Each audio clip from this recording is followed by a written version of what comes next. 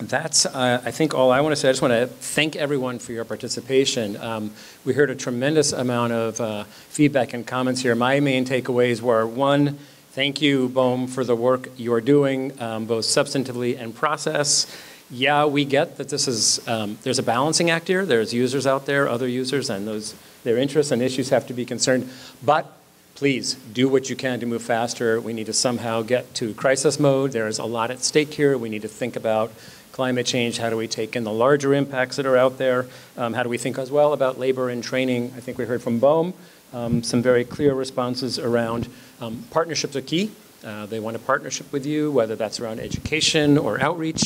I think we also heard that they have statutory constraints, and so while they may share certain directions you want to go in, they also have rules that they live within, and as we all do. And so there are other partners out there, whether it's a state or other federal players, that you may want to be talking to and sharing your interests with. So I just want to thank everyone for your comments and your focus, and then I want to invite Abby or Jim to make any final remarks. First off, my name is Jim Bennett. I'm the program manager for renewables offshore for the federal offshore program. And it's really invigorating to hear everything that's been said tonight, because we have challenges, but we also have support, and it's great to see that in this room. So thank you very, very much for all of that. In 2009, we put a process together to pursue our primary objective, which was to provide access offshore in the federal offshore environment for wind farm development.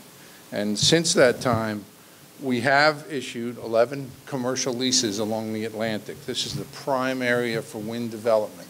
From Cape Cod to Cape Hatteras, every state has at least one commercial lease that is being worked on for the development of a wind farm, except for one state. That's New York. And we're trying very hard to change that. We are planning on having a commercial lease auction in December of this year, so that New York, where we have the right wind, we have the technology, and we have the market, can be the last piece in that area that is prime for wind development on the East Coast. So what we need to do that is your continued support.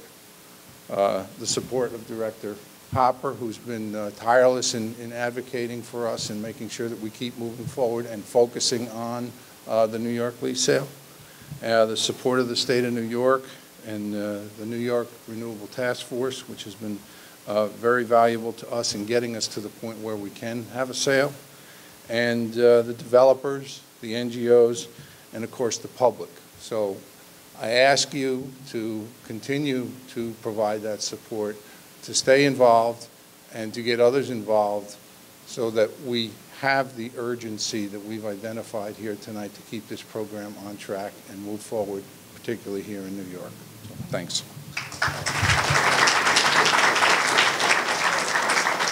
So again, thank you all. We have the room till 8 o'clock. Please feel free. We encourage you to visit with BOEM staff at each of the 3 stations. Thank you all.